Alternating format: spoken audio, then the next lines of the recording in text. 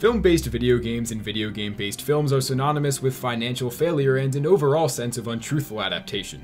With that in consideration, Star Wars benefits from an ever-expanding mythos in which each scene from each film can potentially have unwritten details added in future narratives, although the catalog of movie games is, best put, subpar? Up to 2005, the only market for Star Wars games was with titles labeled either Knights of the Old Republic or Jedi Academy. However, with film stunt coordinator Nick Gillard helming combat and Hayden Christensen serving as an animation model, Revenge of the Sith launched and became a deeply expansive addition to the equally fantastic movie, adding cut scenes, entirely new lore, and intense, deep-rooted lightsaber combat rivaling, and in my opinion, even beating the likes of Jedi Knight, Jedi Academy.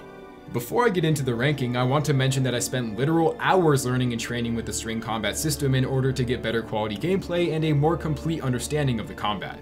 Because of my incorrectly played first run-through, I had a warped perspective on the bosses, and so I promptly refought and re-recorded all the fights as well. With fantastically fun combat and extended, non-canon differences to some of the most important expositional moments found throughout the movie, Revenge of the Sith is quite fun and surefire delivers on many aspects. Let's get into it.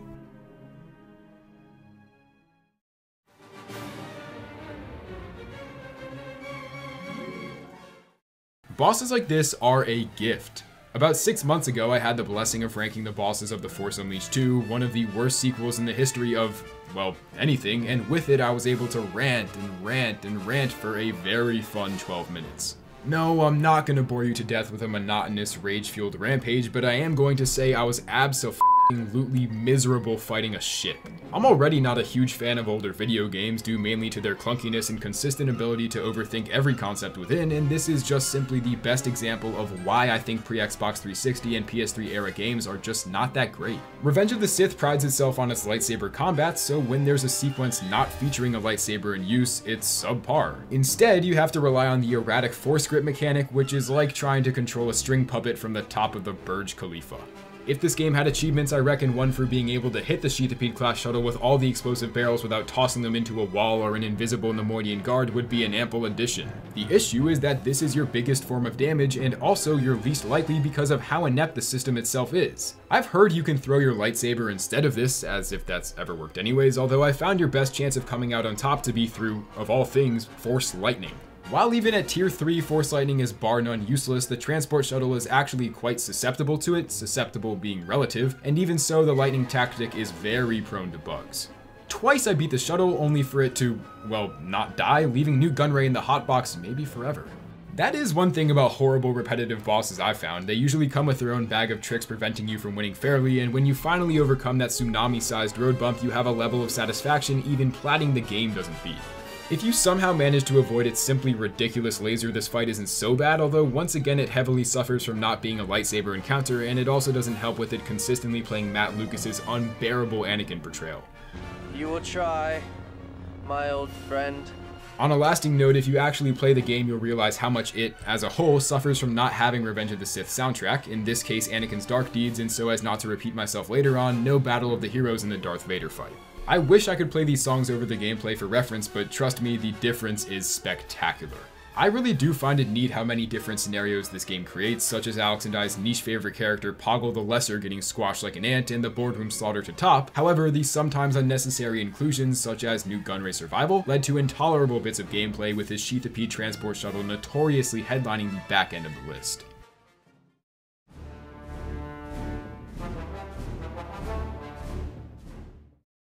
The Lati feels like it should have been a platforming segment or something along those lines because the game would have benefited from it just not existing. I'm pretty sure you can damage it through the explosive barrels on the bridge, although thanks to the endless waves of clones throughout, odds are either they'll shoot them, you'll hit them on accident, or the gunship will blow them up for you through its missiles.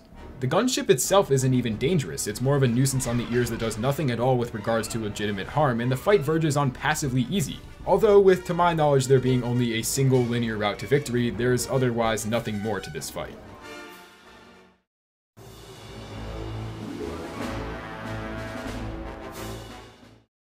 Seeing as there are two, well, technically 3 crab droids, I figured due to the 2 from the main game being so different in moveset and the third being so miserable, I'd discard the challenge one and count the others as separate bosses.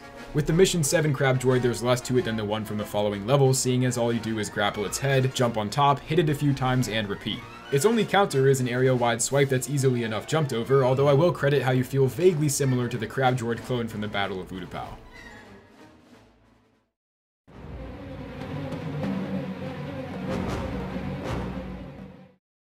This is more of a fight than a gimmick, and in turn it's more enjoyable.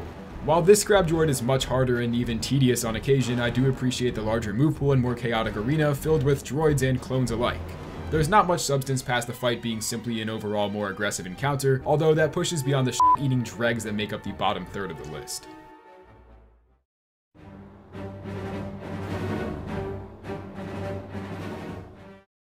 While Old Ben is debatably not a boss, he qualifies based on our standards as he has a health bar, his own in-game segment, even if a post-game challenge, and also is different in AI and moveset from his younger self. Playing as Vader isn't on the levels of Force Unleashed Introduction Vader or Fallen Order Vader, but it feels righteously fair as both you and Kenobi are extremely similar in power, playing into Vader's fear of his former master.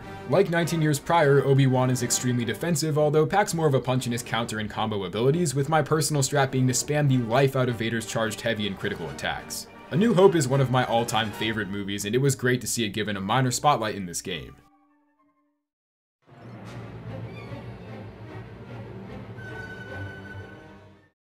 Finally, we hit the main game Jedi and Sith bosses, with Battlemaster Sin Dralig heading the rear of that group.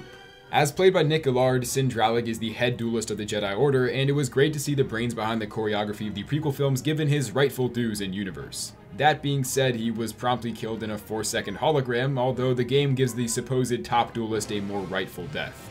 My issue with this boss is that it's only 2 phases in length and both have flat, wide arenas with nothing to them beyond scenery. Sin's AI severely underutilized his moveset, which Alex and I found is much deeper than we originally thought, and the fight also feels catered to him as you're probably low, considering this fight is directly after Sarah Kato's in the same mission.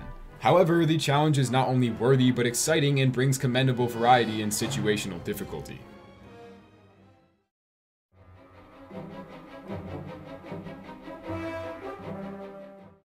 When I mentioned that I replayed the entire game because my opinions on bosses were admittedly scuffed, this is what I had in mind. Sarah Kato was dead last for me because if you don't have an understanding of the combat beyond the basics, she is horrible. That said, with a greater knowledge of the system, her aggressive and free-flowing dual saber style is a really fun test due to her movement and animation being so different from anybody else. Believe it or not, her moveset is vaguely similar to that of Ahsoka or Starkiller, and being on the receiving end over the watching end brings a whole new perspective to this form of combat. All things considered, she's the protege of Sin Dralig, and I find the apprentice harder than the master due mainly to the cramped arena in phase 1, although with more space the second phase is a lot more manageable. Apparently the both of them were intended to be a gank fight, but the idea was scrapped early in concept and both combat specialists were then split into separate encounters. No doubt there's little to no emotional strings in this fight, you know, with Nightfall Vader and Order 66 and all that, but Sarah Kato is a great addition, especially for a character created for the game alone.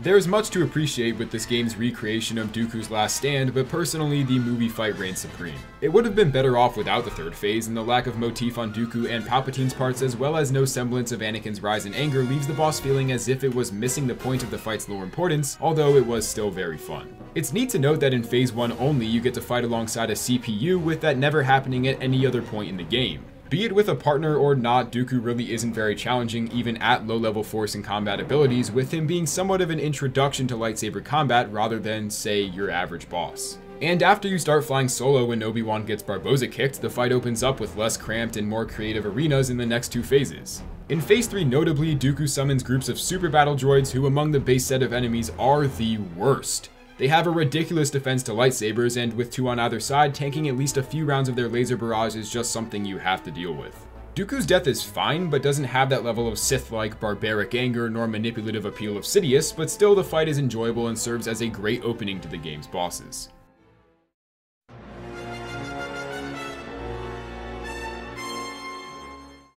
I'm surprised at how disliked Mace v Sidious is. I understand the choreography was lazy, not to mention a Jedi Master of Mace's caliber would have reacted to Anakin's obvious change in emotion and attempted murder. Nonetheless, this game answered that fault in lore greatly. While once again Matt Lucas's portrayal of Anakin was atrociously bad, Terrence C. Carson's performance of Mace Windu was brilliant, and his slow turn from trying to bring Anakin back to the light to eventually just straight up roasting him. You are my opponent?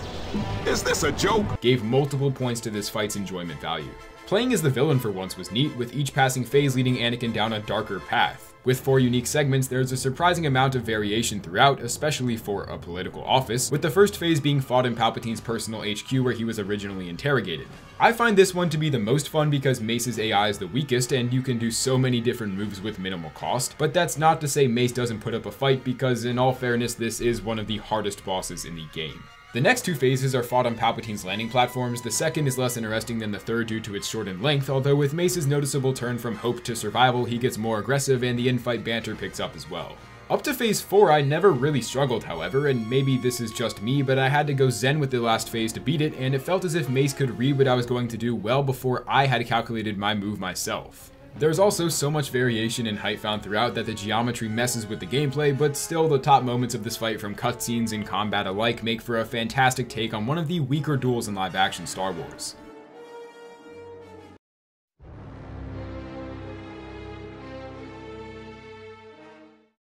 As with every mission in the game, the differences added to separate itself from the movie, create style and intrigue, and fill in gaps that said movie couldn't capture due to time and budget restraints. I find Grievous v Kenobi to be the worst live-action duel because of so much potential being thrown by the wayside, and going into this game knowing, or rather expecting this to just simply be longer than the movie fight, I held it in a higher regard. Grievous's AI is a bit repetitious, with him constantly spamming his XXY combo, although what I appreciate most about this fight is that it starts off exactly where the movie should have continued, with his TSMEU 6 wheel bike smashing into a room and the lightsaber combat ensuing. Phase 1 isn't anything notably spectacular outside of just great back and forth fighting, although the second phase with a bigger arena and better camera allows for an overall more enjoyable experience. If this game counts towards power scaling feats, I believe you can scale Grievous above almost every Sith Lord in the Legends continuity besides Caedus, Sidious, Krayt, Valkorion, and that generally considered 5th dimensional group of Sith, even though he isn't a Sith nor Force sensitive. His suit prevents the use of Force Grip, meaning he's, in terms of proven feats, totally resistant to everything Force related except Force Choke, not to mention he knocks out Obi-Wan, defeats 6 Jedi, among multiple other feats. Basically what I'm saying is that Legends Grievous is a total badass, and this fight perfectly sums up his character, a mixture of arrogance, cowardice, and extravagance. It's hard to take complete control at any point in the fight as his AI is extremely aggressive, although with a mixture of abilities and combos you should be able to get through the first 3 phases pretty alright, leading to my favorite moment in the game. There's just so much to appreciate with Obi-Wan's Vader-esque escape, to then Grievous's realization that this is his final stand, and in desperation unlocking his 3rd and 4th arms and lightsabers to change up his moveset. The 4th phase is far superior to Grievous's telegraph death by way of Obi-Wan's blaster, with it instead being a flashy show-off of his suit's abilities and his Force Saber moveset. While short-circuiting may not be as entertaining as burning alive and exploding from the inside out, this boss fight does justice to Grievous and Obi-Wan's 3-year rivalry that only the Clone Wars comes close to exacting.